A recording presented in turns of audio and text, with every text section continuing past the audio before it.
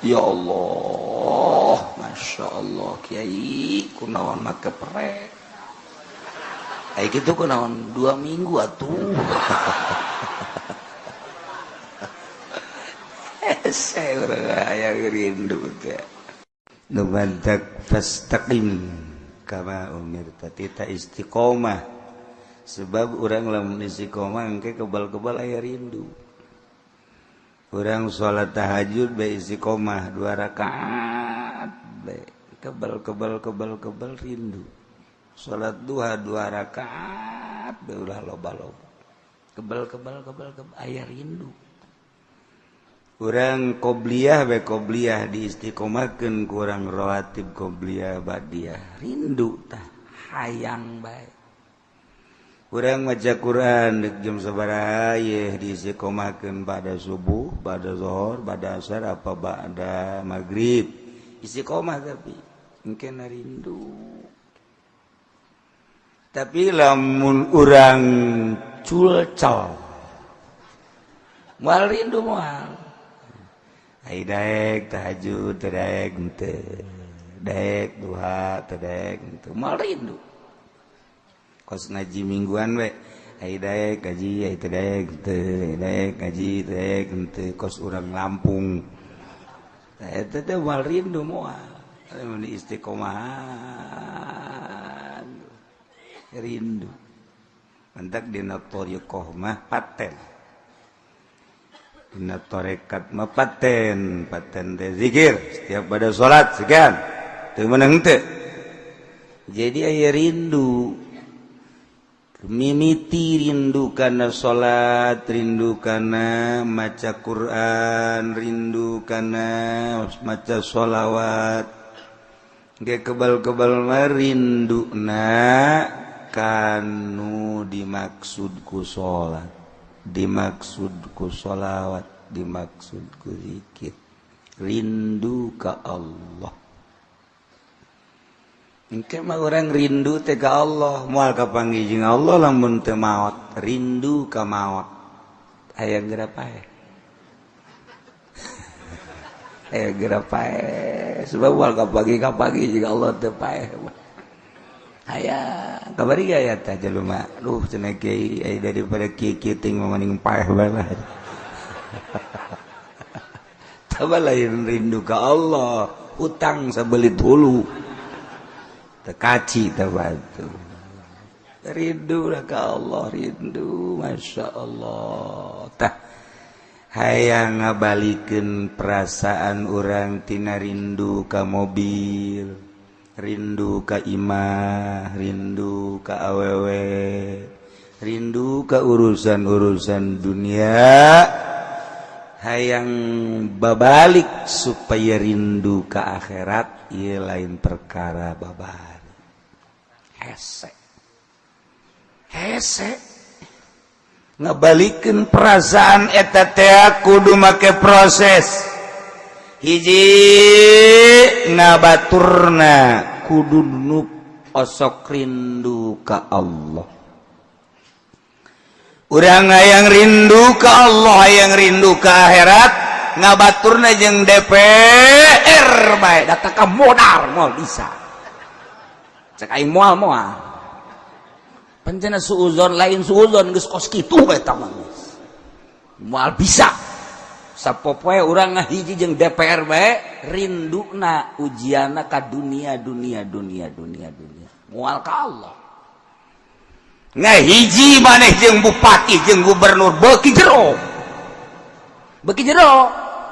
Lain jore bupati jeung gubernur jeung menteri lain ngan urusanana teu kaluar ti dunia. Datang ka teu kaburu zikir, datang ka teu kaburu urusan ngaji. Moal rindu atuh ka Allah. Lain jore lain ngan urusanana. Naon tuh lain jore sih? Pokona lain jore lah. Naon tuh? Pokona kitu bae geus. Sok aju hayang nyaho ka jero nas ya mah. Oh, halal. Moal rindu ka Allah lamun teu babarengan jeung ahli Allah. Sakitu babarengan jeung ahli Allah ge teu daek rindu-rindu. Teu daek malah ahli Allah na kabawa.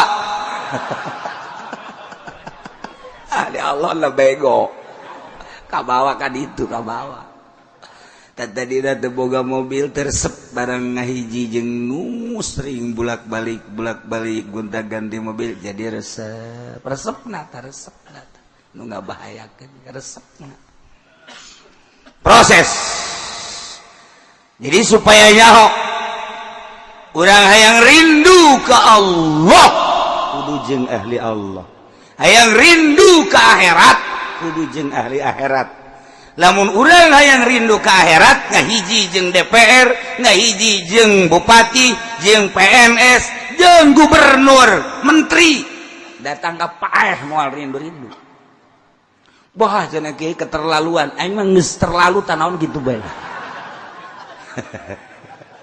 kajian yang disebut terlalu abe sia nyaho le sok jasa cenah kieu kajeun aing mah sebut sok rasakeun bae ge ku sia ge rasakeun ge sabahayu ge babarengan hayu jeung DPR tuh kiai itu urang ayo terus moal wauh ta jeung Allah moal sapopoena nyana nu diobrolkeun dina otakna nu ditampung urusanna dunia tampungan otakna naon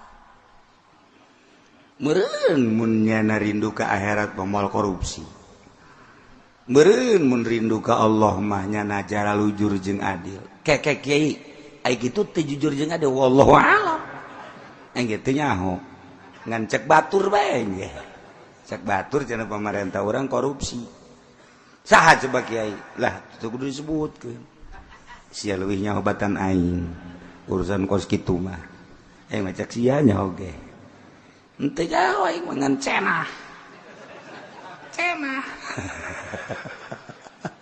tuh hiji nomor kedua bensina nu asup ka awak urang hayang nyaho ka akhirat teu meunang sambarangan ngabengsina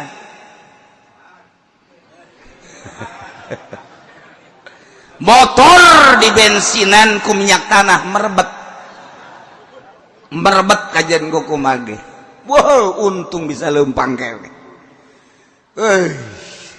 tapi seminggu 2 minggu masana rusak ta motor rusak komo dicaian ye sarua awak urang bensinna salah moal wauh jeung Allah padahal wal akhiratu khairul laka minal ula akhirat teh leuwih bagus tibatan ula dunia tapi orang tetap dunia jeung dunia kunaon ngahijina jeung ahli dunia satungtung urang ngahiji jeung ahli dunia bae kemudian atuh bensinna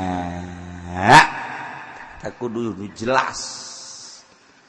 nu jelas mobil balap motor balap teu sambarangan ngabensinan maka bensol mobil balap motor balap emang ngabensin akurat teu bensol parati kapal kaja di mah keur diluhurkeun baheula